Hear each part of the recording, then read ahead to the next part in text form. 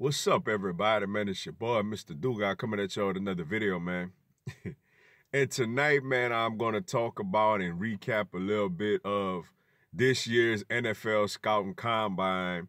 You know, a look at a couple of LSU players, a look at a few SEC players, you know, the quarterback and a couple of other players overall who caught my eye. First, I'm going to start off with the two big dogs at LSU, man, Devin White and Greedy Williams. They both did an amazing job running their 40 time. Devin White came in, I think, at 4.42, you know, which is pretty doggone impressive, man, for a 230-something pound linebacker. You know, he was filled with emotion right after he ran his 40, man, because it pretty much meant, you know, he should go like in the top 15 pretty much. The first team who wants or needs an inside linebacker is pretty much going to take Devin White. This guy is amazing, man. Like, I just can't speak enough on what he did for this football team. The way he moves sideline to sideline, the way he hits people, the way he leads. And in Dave Aranda's defense, he was asked to do a lot, man. You know, he not only audible, but he came downhill to try to stuff the run. You know, we put him out in coverage and we blitzed them a whole lot, yo. He had a lot of responsibility out there. And with his speed, with his size and his strength and his speed, you know, and his mindset, his mental capacity, it lets you know that you should, like, it's like he's almost like a pretty much a can't miss prospect. So shout out to Devin White on that. Then you had Greedy Williams, who ran a 4.38 on his first 40. Which I must say, man, I'm pretty impressed by that. I didn't know if Greedy would have ran that fast. You know, Greedy, you know, he has a good wingspan. He has excellent top-notch ball skills. You know, the biggest problem with him, man, is at times his hips, is turning his hips quick enough. And, you know, that's why sometimes he got beat quite a bit on slant routes and stuff like that. But, man, that's good makeup speed he has there, man, and long speed, being able to run a 4.38 on his first time like that. You know, it looks like he's pretty much going to be the first cornerback taken, you know, in the draft. You know, you need a linebacker, you need a cornerback, you take Devin White and Greedy Williams pretty much. You know, a couple of other SEC players of note, man. How about Montez Sweat from Mississippi State, man? Like, 4.41, man, at what, 260-something pounds, a D lineman? That's pretty freakishly athletic, man. He earned himself a lot of money at the Combine, man. You know, unfortunately, you know, his teammate, the big homie Jonathan Simmons, had torn the ACL, so he didn't get to really work out. And, you know, he may basically fall to, like, the second round, like players like, such like a Sidney Jones, you know, for my Eagles, you know, like a Jalen Smith, you know, to the Dallas Cowboys.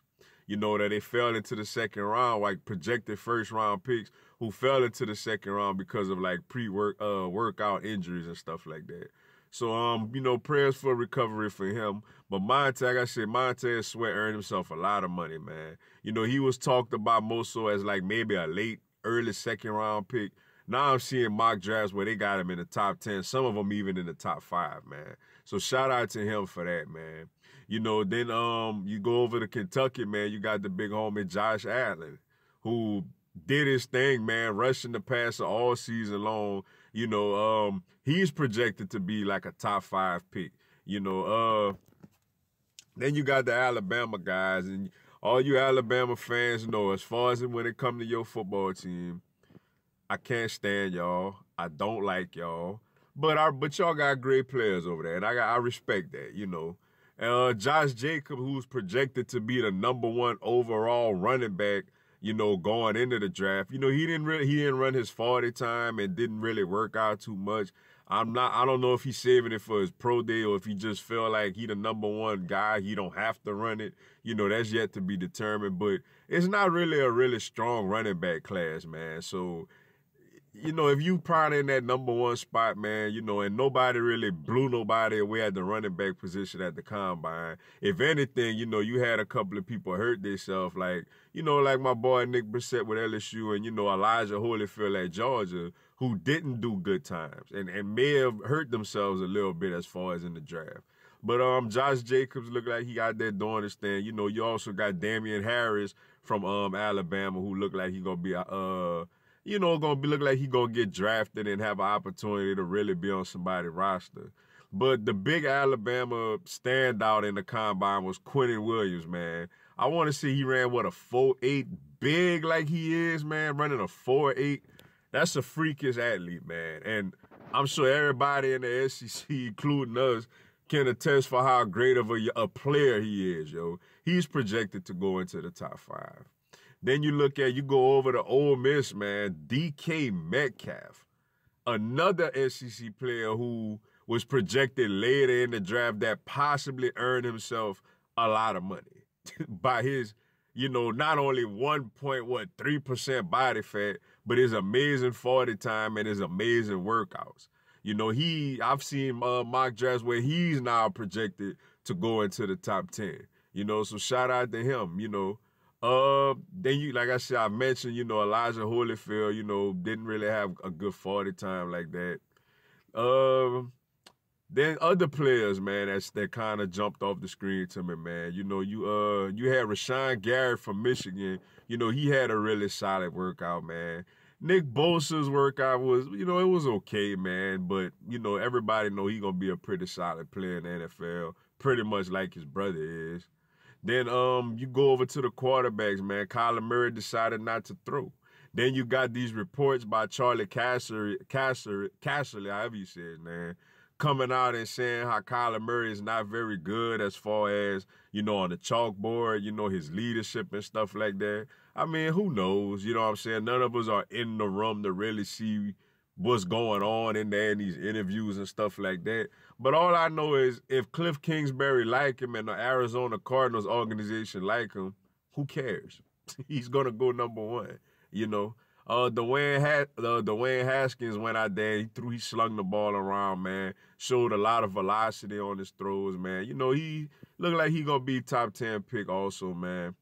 Then you got guys like Drew Lock, man. Went out there. He trying to be up there in the draft. Then there's this Daniel Jones guy, man, from Duke.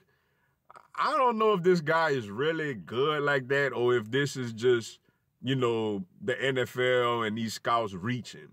Because obviously everybody love the quarterbacks, man. So, I mean, I don't know, man. Like, I don't really know. Like, honestly, even with Kyler Murray, now, granted, in their first years, I was absolutely wrong about Patrick Mahomes. I was absolutely, wrong about Baker Mayfield. Because in their first seasons as starting, they held it down. They really did their thing and really performed out there. So, now, I mean, granted, there's still more football to be played, and teams gonna start getting adjusted a little bit. So we'll see how they do in the future. But at least for year 1, they shut me up, and I wasn't big believers in them. And I'm kind of feeling the same way about Kyler Murray. I know a lot of people love him, a lot of people, but I don't know. I see a guy running around. I mean, he could throw good. He got good velocity on his throw. Not great velocity, but good velocity. He's an athlete. Obviously, he was a top 10 baseball, drafted player. He's super fast. He can run really fast. I'm just, a little concerned about him, when teams make him stay in the pocket and beat you. Similar like to Lamar Jackson this season, man. Granted, he did well, but he wasn't great at throwing the football. So, we're going to see what Kyler Murray is all about, man. Once we, first of all, see if Arizona going to take him, and then we're going to see how he produce after that. I'm nothing against him. I wish him well. I hope he does well, except for when he's going up, obviously, against the Eagles. But, which we don't, do we? No, we don't play the Cardinals this year. But, yeah, man, the quarterbacks, obviously, they always going to be the story and the headline of the Combine. Other players who jumped off to me was Paris Campbell from Ohio State, ran this 4.2. Obviously, every time I watch Ohio State, he was number 21. He running end arounds and stuff like that and just breaking for like 70, 80 yards. So, he has a lot of speed. And another player who stood out to me was Devin Bush, who's, the number 2 linebacker right behind Devin White. He earned himself a little money, man. He had a really good combine, a really good workout, man. So, shout out to him for that, man. But overall, man, a lot of these guys went out there, did what they had to do, man. And in some aspects, I understand the combine, but at the end of the day, man, it's about what you do on that football field once these teams get you in their facility, you know. But yeah, man, but that being said, man, that's all I got for y'all tonight. Appreciate y'all checking out the video. Go and give me a subscribe, man. I'm going to have LSU and NCAA football content, man, throughout the season. Y'all have a blessed one. Go Tigers.